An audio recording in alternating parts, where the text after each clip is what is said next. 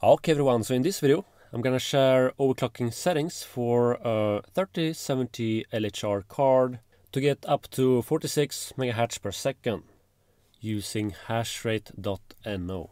Alright, and we're gonna use HiveOS. If you don't have HiveOS, you find a link in the description for a video on how to install HiveOS. Alright, so you're just gonna go and click on this one, LHR. We're gonna locate this one. NVIDIA RTX 3070 LHR. Let's click on this one, and after that we're gonna go down to this one, Ethereum ETH Overclock. And also disclaimer, you always overclock your GPU at your own risk, just so you know.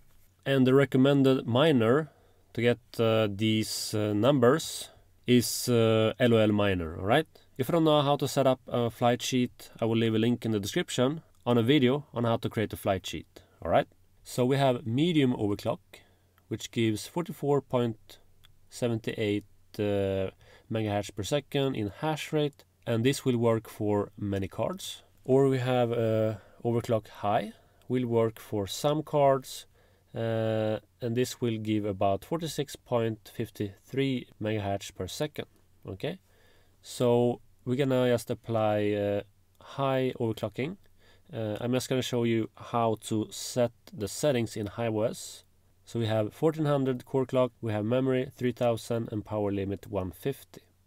So just go to your HiveOS account and just go to the right of your 3070 LHR card and click on this icon. And just add the core clock, so it's 1400. And we have 3000 for memory clock. Fan speed, I will leave it at 0, but you can add your own fixed amount, like 80%, depending on how hot your GPU gets. So you can play around with this. After that we got power limit 150.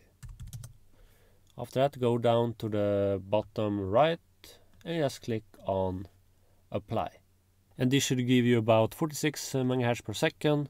Okay everyone, so comment below how much you get for your 3070 LHR card. And also if you'd like to join our Discord server, you find the link in the description. We are all about mining. We help each other with mining problems.